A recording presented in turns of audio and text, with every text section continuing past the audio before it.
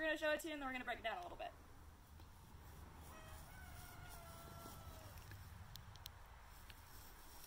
Alright, so you can do as many spins as you want. I like to spin a lot, especially when I dance with some of my partners. So the easiest way to start is to do 1 spin, 2 spins, and then, gentlemen, you're going to put your hand right here. Ladies, you're going to do the same. And I like to put my legs a little bit underneath me, and you're going to squeeze with your core. And then, gentlemen, you're going to step out this way, and then ladies, you're going to think about having a little bit of a shoulder width stance. Squeeze your core. Gentlemen, you're going to step out this way. Make sure that you have a nice solid lunge so that you can support her weight. And then you're going to go ahead and just dip on down. And then squeeze to come back up.